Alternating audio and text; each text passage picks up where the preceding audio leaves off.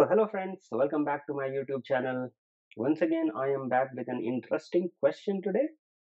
So in today's question, we are given a circle and there are three chords forming a triangle PQR. Angle at P is 45 degrees. The length of chord QR is 7 root 2 and we are asked to find the area of this circle. So let us begin the solution. So first of all, we know that area of any circle is equal to pi times the square of its radius. So our endeavor must be to find out the radius of this circle.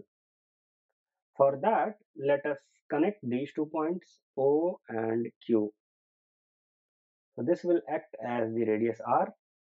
Likewise, we can connect O and capital R also. This will be small r, the radius of the circle.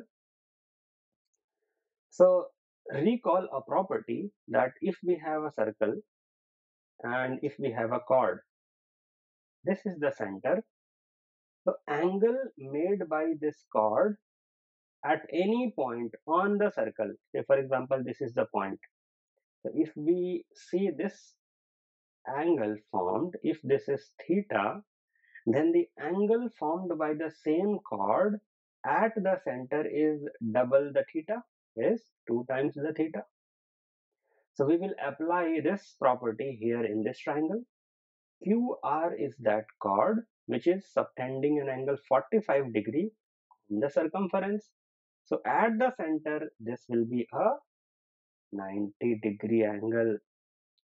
Hence, we can say that triangle OQR is a right angle triangle. So it will be like this.